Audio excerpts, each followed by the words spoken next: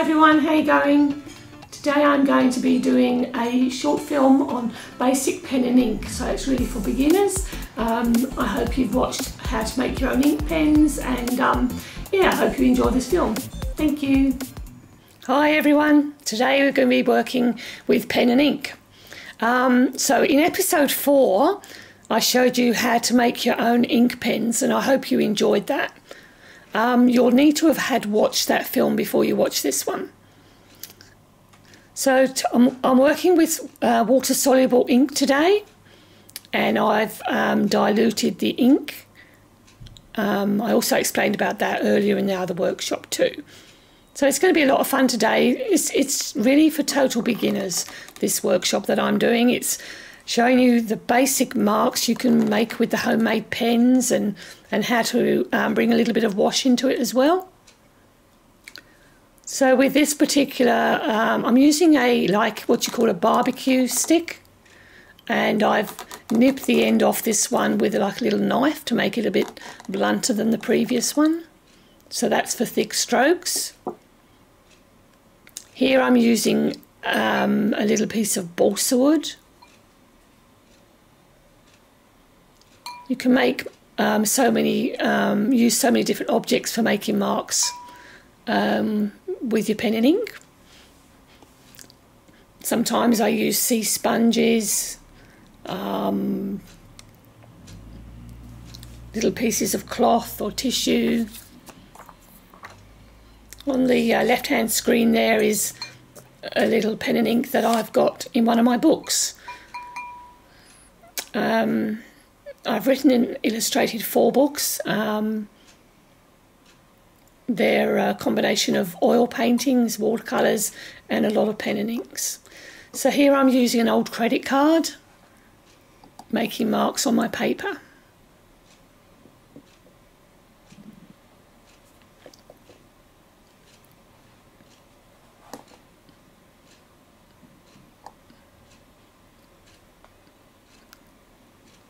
You can, use many different surfaces for pen and ink. Here I'm working on a piece of card, stretched watercolour paper works quite well. I'm deliberately making a mess here. I'm just showing you the way the water interacts with the ink. Just going to give you a bit of an idea of how you might go about doing a tree now. So I've just lightly drawn in the tree trunk there.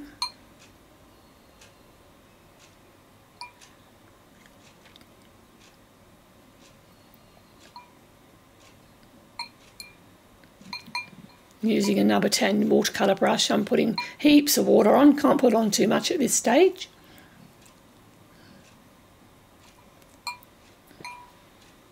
Just dipping the ink in, letting it do its own thing.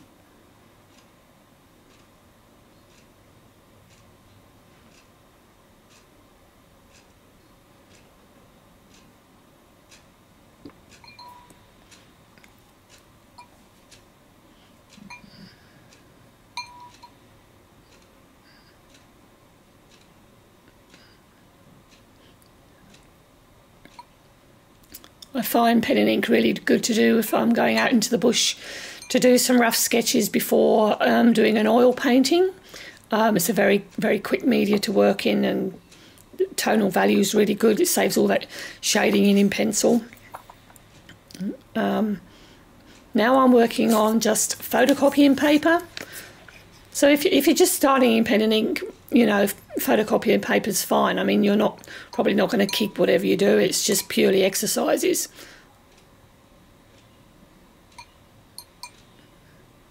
I'm just going in with a bit more water. I'm just going to do another tree now.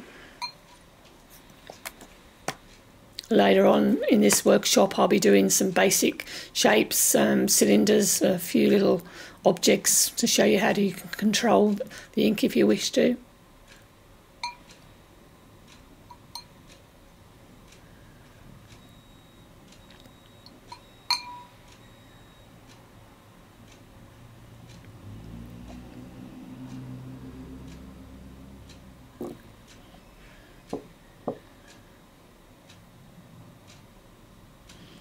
The paper's dried quite quickly. The cheaper and the thinner the paper, the more quickly it gets absorbed, the ink and the water, and it doesn't work as well.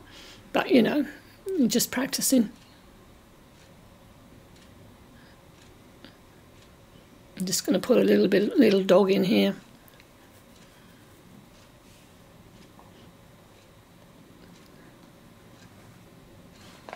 In a previous episode, episode 4, I show you how to stretch your watercolour paper, all the different types of paper that you can use for both watercolour and inks, the different weights and stuff like that.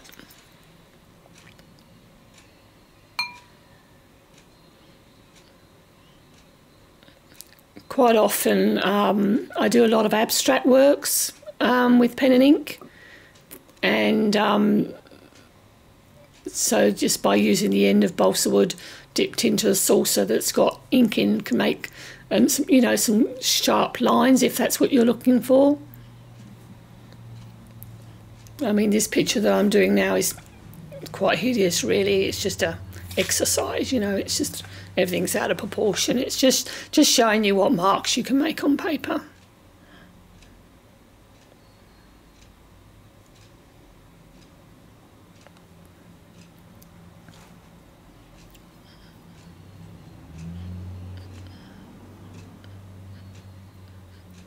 I have lots of YouTube movies out, oil painting for beginners and advanced, acrylic workshop, soft pastel, colour theory.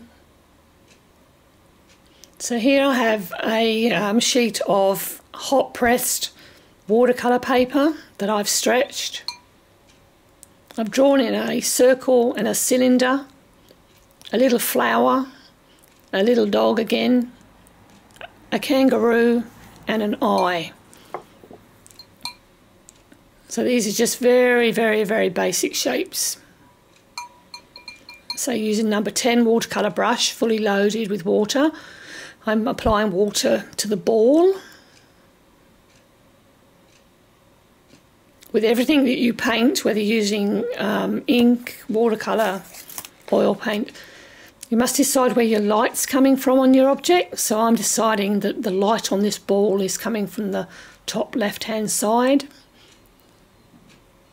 So I'm using my barbecue skewer, just dipped into the paint, into the ink.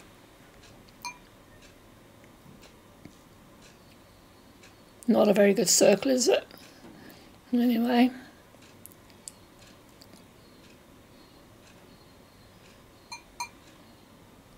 Just by loading up your brush with water and dragging it underneath the object you've just done, it sort of applies the shadow to the object. Obviously there's no white paint in pen and ink. The only white you have is the paper. So if you want little highlights and things, leave the paper dry. You can see on the ball up the top there on the right hand side, just where I'm about touching in now, I deliberately left a little bit of white there. It's the shiny part. Now we're coming in with the ink.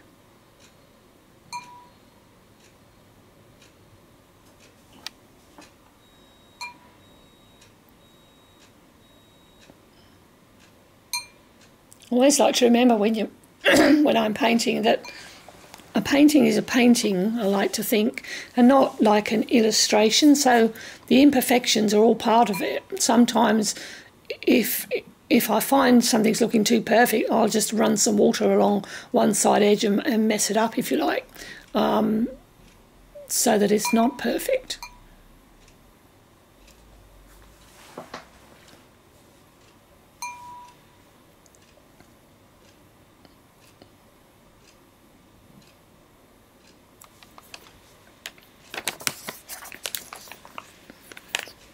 This is episode 5 we're watching now.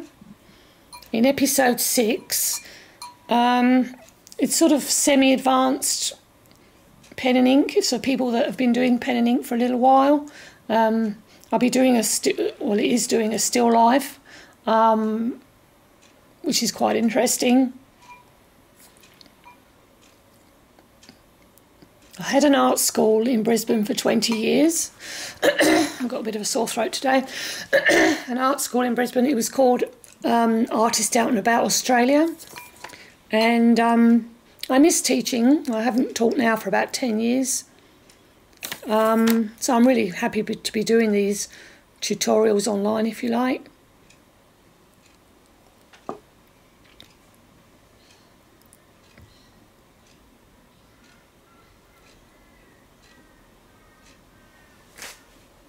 And then in episode 7, I go on to advanced pen and ink, where I do a large painting which is 75 centimetres by 55. It's of an old Queensland farm with a lot of cattle and stuff. That's fun to watch.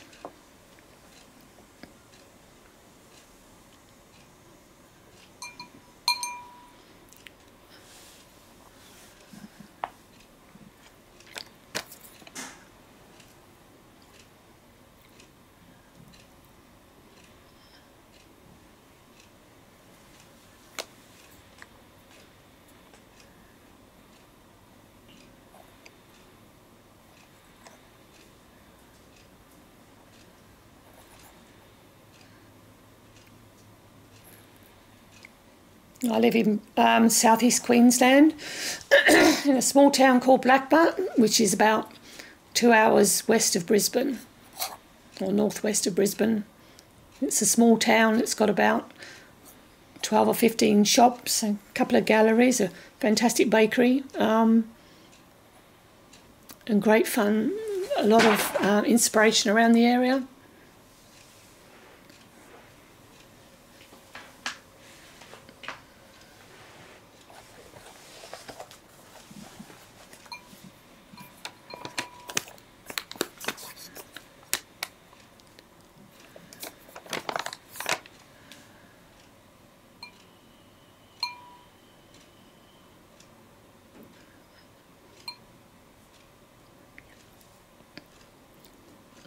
It's pretty much impossible to do pen and ink without a tissue, so I usually end up putting too much on at one stage, just like then. So needing the tissue to wipe off the excess.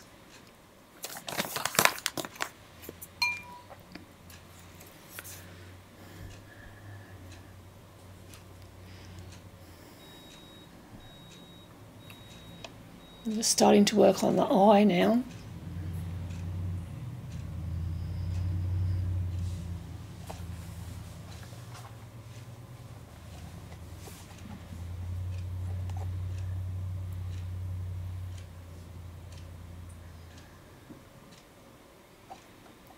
If you're just starting painting and you're thinking of maybe doing some watercolour later on, you can sort of start off with pen and ink and then add a little bit of colour to it. If you know, that's one way to start off. I mean, if I wanted to now get some burnt sienna paint or something like that, I could go over the dog with the burnt sienna paint and, you know, or add a little bit of yellow to the ball or something like that once the ink was dry. I mean, it's not really the way you do watercolour painting, but you know, it's a starting off with colour, if you like.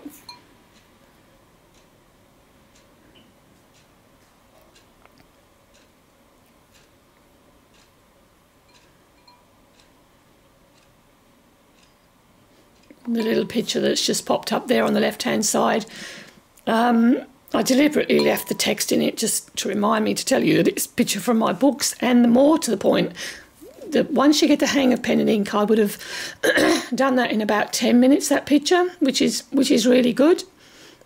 Most of my books have maybe between 60 and 80 illustrations in each book. They're over 60 pages long. So it's really good if you can use a quick method for some of the pictures, whereas some of the oil paintings in the books take me a month to do each one. It took about 3 years to do the paintings for each book.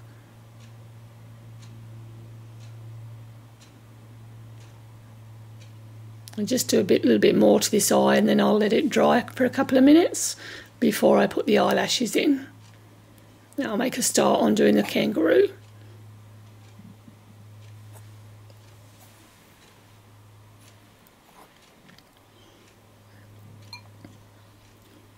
One of my courses involves basic drawing for total beginners, which would be, you know, really gives you a heads up on a quick way to learn to draw.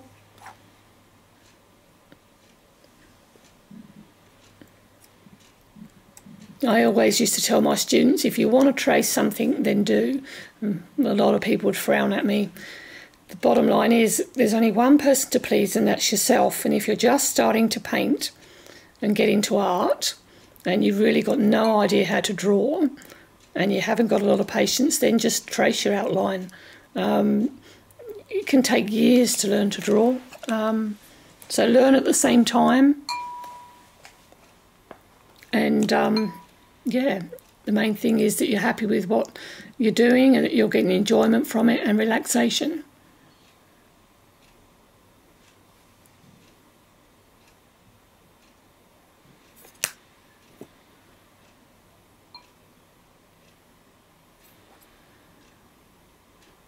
Coming up on the left now. I've painted from life over 100 railway stations around Queensland and New South Wales. Mostly, well, about 60 of them were done in watercolour, maybe 35 in oil, some in pen and ink, some in a combination of pen and ink and watercolour, as is the one on the left now. That is Goomeri Station, which is about an hour away from Blackbutt in the South Burnett, painted in 1994.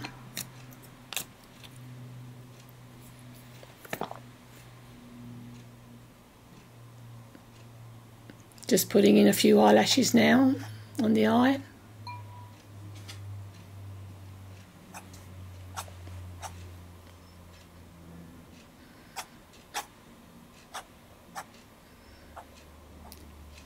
If you're interested in seeing some of my other works, my railway works you can see on my website, which is janetskinner.com. I also have a Facebook page, Janet Skinner, Artist and Author. I do a painting most weeks, so you can see them popping up on Facebook.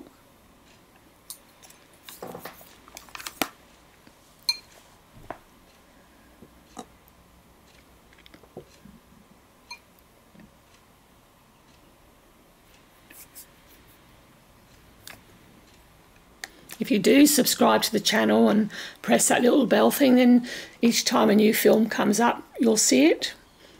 On average, I do maybe one film every fortnight.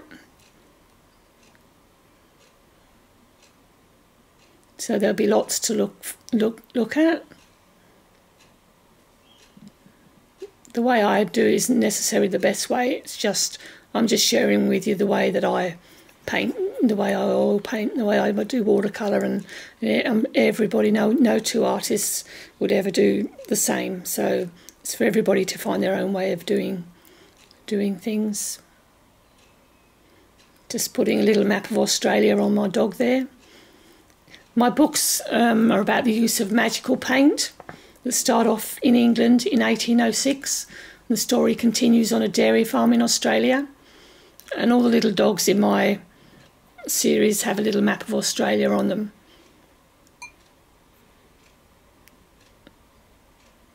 I also include the little dog in most of my paintings somewhere, have to find it.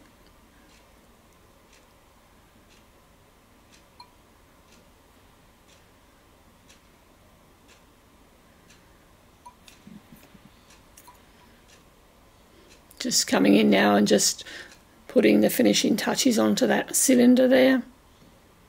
Just reaffirming some of the lines. It's my trademark come up in the corner there, Jen Agatha, the Timeless Dog. So that's Janagatha is my series of books that I write.